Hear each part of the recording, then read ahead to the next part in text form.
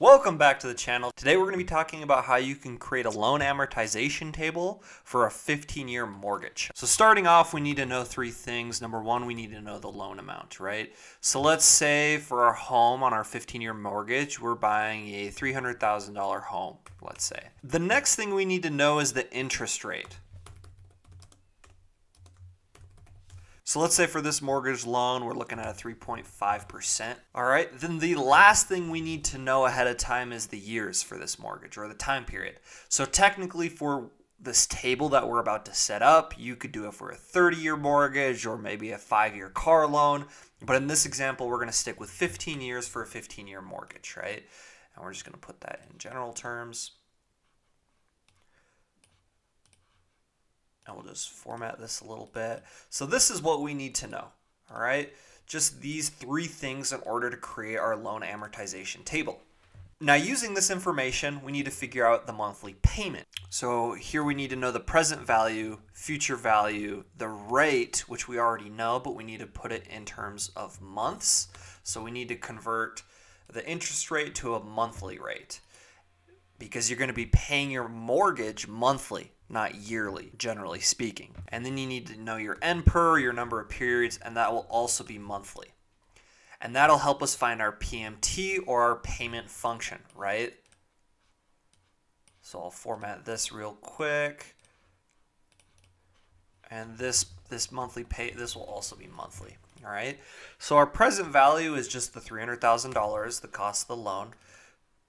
And then our future value is going to be zero because in the future, we want this to be $0, right? So at the end of the 15 years, we're not going to have a loan anymore. So the future value will be zero. And then our rate, what we're going to do is we're going to take our annual rate, just divide it by 12. And we'll put that as a percentage. And that's 0.29% monthly. And then our number of periods is going to be the years, and we're going to times that by 12.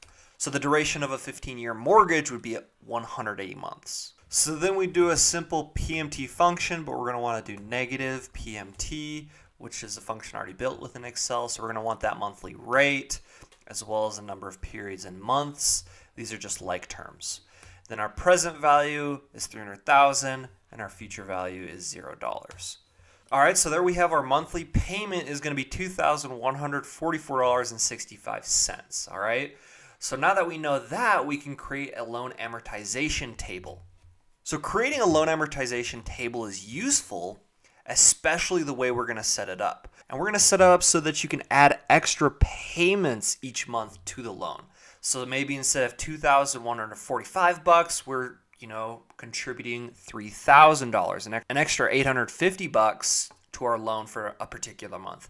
And we'll see how that affects the loan, how much faster we can pay it off by just doing small extra payments. So we need to create some categories here. First, we need to know the periods, right? And so this is going to be in terms of months. We're going to know the payment required, which would be the $2,145 each month. And then we're going to determine what percent of that payment is interest and what percent of that payment is principal. Then we're going to add the extra payment column, and then we'll show our remaining loan balance each month after each payment. So we'll kind of widen these a little bit, and we'll just color these like green or something like that. So for this table, we're going to want to skip the first line. And we're just going to want to put our original loan balance, and then we'll start with the first month. We're going to want to go down all the way to 180. So we can just do 1, 2, and then we can copy this all the way down to 180. We'll go back to the top here. And then our monthly payment is going to be the same every month at $2,145. We're going to lock that cell, which is FN F4, or you can just put dollar signs there, right? And so then when we drag that down, it's going to stay the same. It's just going to reference this cell. So then interest is then calculated based off the remaining loan balance of the previous month. So the way that calculation works is you're just going to take the previous loan balance and you're going to times that by our monthly interest rate. And we'll go ahead and lock that cell as well. And that's how much interest we're paying for the first month. based off that $2,145. We'll get rid of that decimal and we can drag that down. And actually, let's just show the decimals. Doesn't hurt anything. All right. So the reason this is $0 is because we don't have any values in these columns, right? Principal is calculated pretty simply. You just take the payment and you subtract the interest. So you know that $1,269 is going towards your principal payment, right? And then let's say in the first month we have a $0 extra payment. We have $0 extra payment.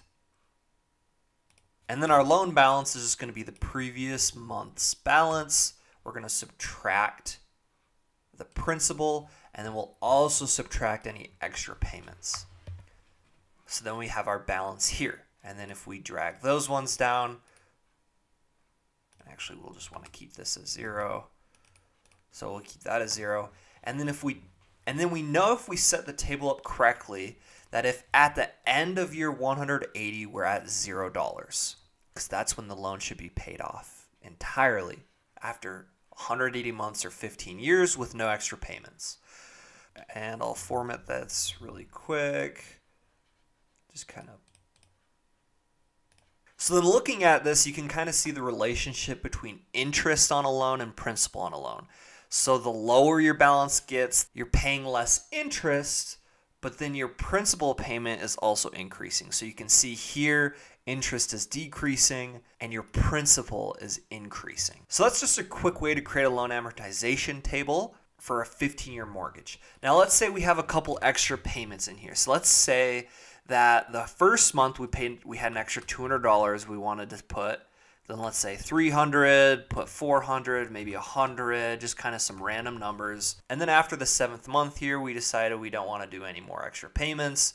Maybe our side income went dry, or we're just spending things in different areas, but we're not including any more extra payments. But then we can see how this extra $1,750 contributed to this loan payoff affects how quickly we'll pay the loan off and affects how much interest we're paying as well as principal.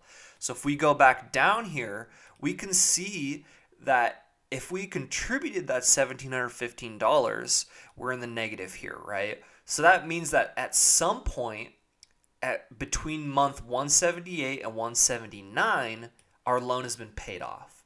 So essentially, contributing that extra $1,750 is going to decrease our loan period by 2 months.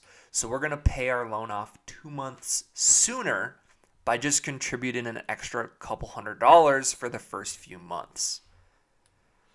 Now let's say instead our extra payment was $100 and we just did an extra $100 every single month. So if we go back down, we can see that around month 169 and 170 is when our loan will be completed. So that's an extra 10 months we're taking off the duration of the loan by contributing an extra $100 monthly to the loan. So that's a quick, easy way to figure out your payment based off of your loan amount, interest rate, and number of years, as well as how to create a loan amortization table with extra payments and how that will affect the duration of the loan. This also kind of outlines the relationship between interest, your remaining loan balance, and your principal paydown on the loan. So understanding how to create this table really helps you understand how loans work, helps you understand how beneficial it is to have extra payments with your loan, and overall understand what you're getting into when you're taking out a 15-year mortgage. All right, hopefully that made sense. If you have any questions below, please leave a comment, subscribe, smash the like button. I appreciate it so much. Thank you, and have a great rest of your day.